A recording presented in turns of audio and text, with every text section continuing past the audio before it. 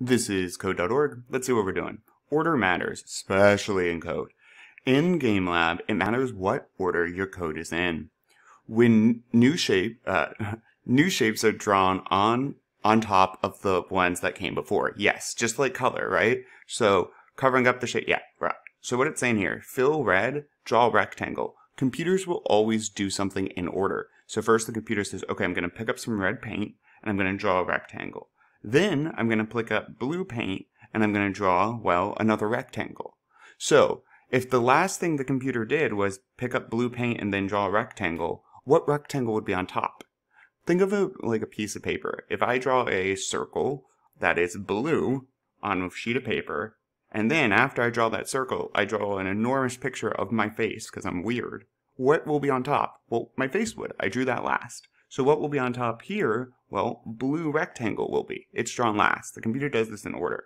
So let's see. Look at the code that draws two rectangles. The first drawn is red and the second is blue. Change the red's color to green. Okay, so I'm just going to change this word. And again, make sure you don't delete quotes. Change the order of the code. Well, let's run this first. Okay, change the order of the code so the green rectangle is on top. Keep in mind here, what is creating the green rectangle? I might just want to switch the colors. But if I do that, the rectangle location isn't going to change. See what happened there? I switched the colors, but I didn't switch the rectangle. This is where we pick the color. This is where we draw the actual shape. So I want it to be at the same spot